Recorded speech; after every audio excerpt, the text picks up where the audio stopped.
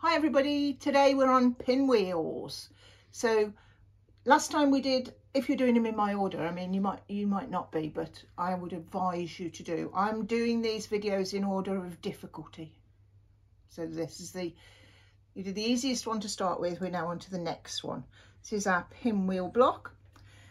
You've got 4 squares of fabric, all the same size.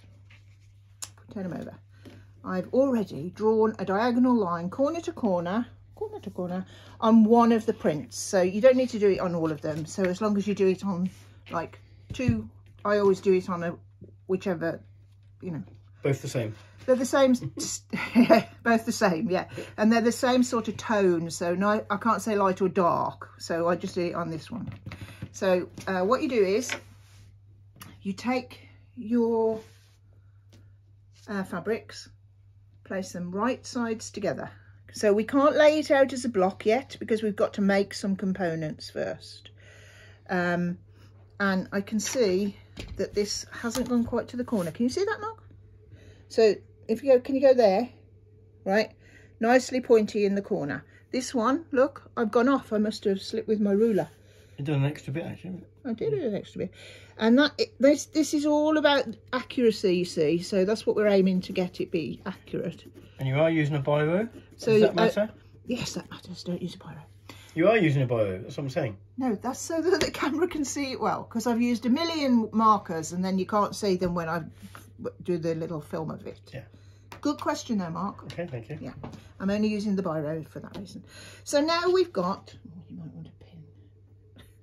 Now you've got 2 squares the same size with a line drawn.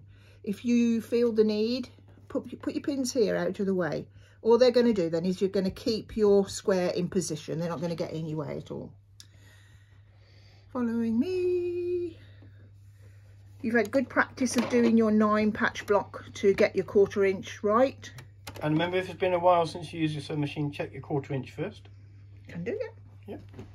Yeah, because if this is the first they've only made 1 block, they want to be confident, don't they? So put the fabric 2 layers right sides together underneath your foot at the appropriate place. We're going to stitch 1/4 inch either side of this drawn line. Okay, do you get that? Yes. Yeah. Yeah. So you keep the edge of your foot on your line, or the whatever position you're. Point that again. There. Yeah. So it's 1/4 inch from the side of the line. There'll be a picture in the pattern, you'll see this. And you stitch 1/4 inch from the drawn line. And this is called a fast-pieced half square triangle. So already we're moving on to a new skill without even trying. Patchwork is just straight lines stitched. That's all it is. Now I'm going to turn this round, and I'm not coming out of my machine because I know my machine's, you know, reasonably happy most of the time. It'll probably prove me wrong now. But if you want to come out of your machine, that's perfectly okay. So we're going down the other side now.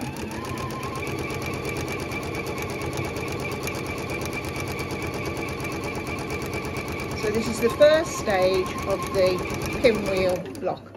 But in our case, it's a pinwheel. It could be anything that needs a half square triangle. So we're just going to have photography zip in and take a picture any minute now. Like so. Is that okay? Yeah. And you can see that we've got, this is how your pattern will look. It'll show you stage by stage your drawn line, and this is your drawn line with your 2 rows of sewing. You can't really see the thread much, but no. Yeah, you can. It's okay. I can see. You can. Yeah. Okay. Great. So like we stitched 1/4 inch either side. So the measurement between this stitching line, just wait for Mark to come back. This stitching line and the stitching line on the other side is 1/2 inch, because it's 1/4 inch both either way. 1/4 inch one way, 1/4 inch the other. So just, you know, as a beginner, drop your rule on it and see whether this measurement from the one line of stitching to the other is a 1/2, and then you know you're on the right track. So we've done that once, we need to do it again. So I'll pop him under. I won't turn, I'll come out this time so you see the difference. It makes no difference to the finished quilt.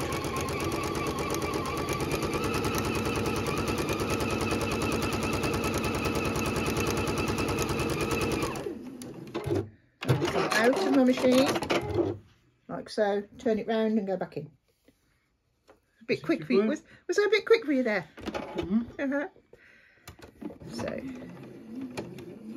away you go, I'll go. All the way down.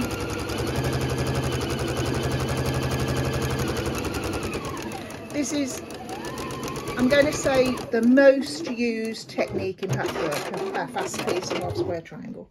And the reason we do it using squares instead of cutting, you've taken the light away then when you stood in front of it. No, it's okay. Okay, I believe you. The reason we do it like this and not cut triangles is because if you cut a triangle, you've got a bias edge. So if I hold this up to you and you see me pull this edge, you can see how it's stretching? Yeah. That's your bias edge. And then you've got this way and this way. This way, so that it's the warp and the weft. The warp, the weft mark size of just keep going. Keep going, yeah. The weft goes to the left and the warp goes down, okay? And this is your bias edge. Lefty wefty. Remember it how you like, okay, girls? And we might have some gentlemen doing it, definitely, yeah. So now we've got them both stitched, we have to cut them apart. Otherwise we've just got little pockets of nothing. And you go, put your rule on. If you haven't got all this equipment, because you bought a pre-cut kit, use a pair of scissors, that's fine. So we're going to slice them apart on the line. Now, if you are using your ruler, make sure you've got your, you know, it's firmly down, because if it slips too much and you cut your stitch in trouble. Phone Sarah, she'll send you another piece of fabric. Okay, so that's what happens to it next. See that? Yep, that's the cut on the line. Yeah, I'm good. Just, you see, yeah, if you look here, it's not quite on the line there, but it doesn't matter because I haven't gone over the stitching. Because I know it's stitched accurately. So now I'm cutting up again. And what this gives you is 2 pieces made up of 2 colours. So now you've got 4 squares. Yeah, you've got 4 squares, which we started with. And we've done a little bit of something to them, and they've become 4 squares of 2 colours each. So we press this, I'm going to press it towards my little trees. A pinwheel is, as it says, it's going round, so don't worry about the direction of your flowers because they will turn with your pinwheel. Pretend you were like in the, you know, garden, watching it going round. You think, Mum? Definitely. Yeah. So put that there. Now I'm going to do another. I'm going to stitch that towards my flowers as well. Okay, now, what are we going to talk about now, do you think, Mark? Putting it in the right place. Clipping your ears. Oh. Could I have a little picture there, Sarah? Yeah. So we can see what's going on. Photography, I mean. The photography department. Perfect. Perfect. So what we're going to do now, these little things here, look at that. Sticky outy bits, so I call them trimming your ears. People call them different things. We just snip that off like that. Snip this one off. Preferably with sharp scissors. And you can see the difference. Like, it just looks neater to start with, doesn't it? Less bulk. Yeah. It looks neater to start with, doesn't it? Yes. Nobody cares. Yes. Nobody, I might as well be alone. Nobody's listening to me. I hope you are out there. So I'm not going to trim all my ears now because it's just, well, I know I will. I will trim all my ears. So I'm just zipping them off with my cutter because I'm a very skilled person. Because you can do. You don't have to do them with scissors. No. And I'm not putting any fingers near them either. Okay. Then you go like this, and they all end up nicely up the hoover. Sweeper. You're not supposed to have a advertising in there. No. Vacuum cleaner. Vacuum cleaner, that's the one. Mark likes vacuuming, so he'll whip them up. So, or you could nip them into your bin straight away and then you wouldn't have to worry Or a about it. thread catcher thing. Oh, Or anything like that. we haven't made one of those. What are you doing? This is... Right. What is it? These are all the same. This isn't a pinwheel yet, okay? These are all the same. Got that, Mark? The easiest way to get your pinwheel looking correct, and I don't know if it's just my brain, but this works for me. This one is here. I'm looking at my print, bottom right, but you'll have pictures of this. Bottom right, give it a quarter turn. It's now bottom left, give this one a quarter turn. Quarter turn. If you're in doubt, go that and do a quarter turn. Yeah. So this one, see, it's not right yet. So put it there and do that. So now we've got something that does look a bit like a pinwheel. Do we agree? Yes. Yes. Photography, stepping in.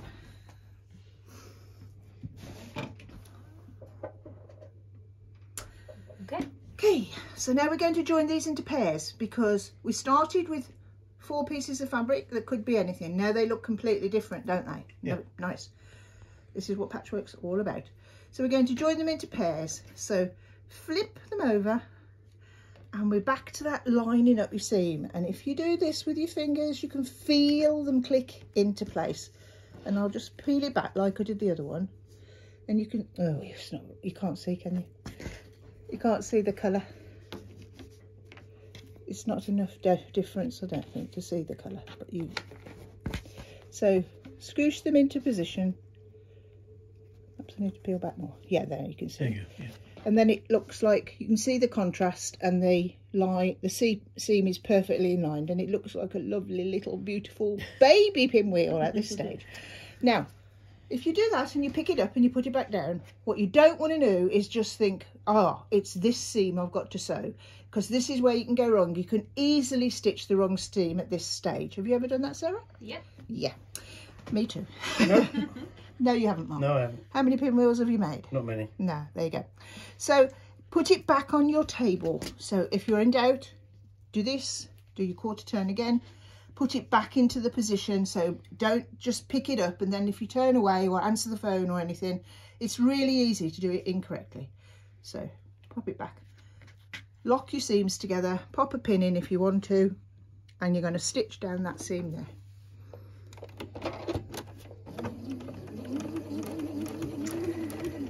I'm going to say something else to listen to now. I've done one seam now.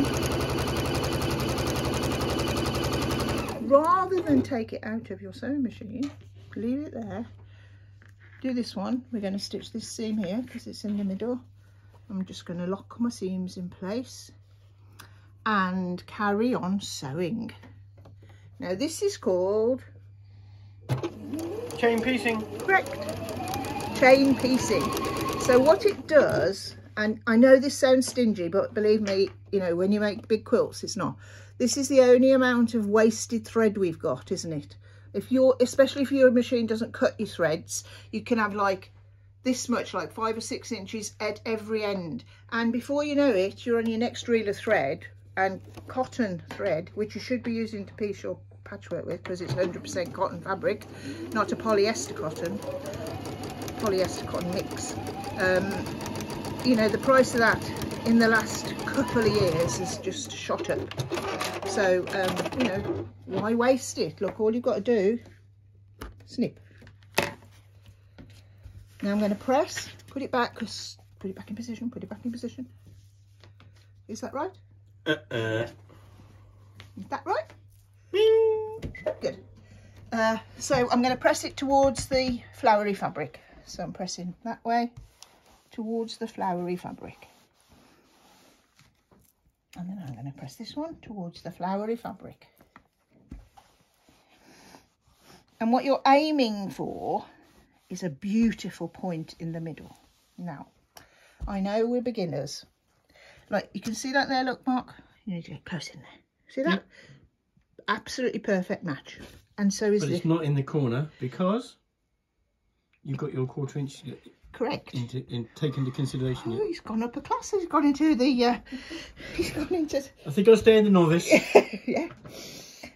So the aim of the game is to get your two pieces together. So we're going to join this one to this one, and then we're going. Do that again because you couldn't see it. Sorry, this one to this one now, yeah. And we're going to do it like this. Because we've pressed the seams towards the flowers, the one seam goes this way and this seam goes that way, opposite. This seam goes this way, that one goes that way. Bring them together, like so, and lock them with your fingers. Put your pins in if you want to. Then we're going to join the seams together. 1/4 inch as per.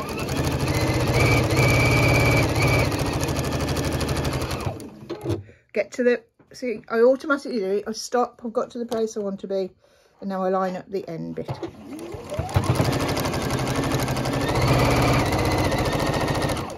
And it's amazing once you've been sewing for a while, how you can manipulate the fabric to like... Ease the fabric. Ease is quite, yeah, it's the right word. Okay, so look at my middle.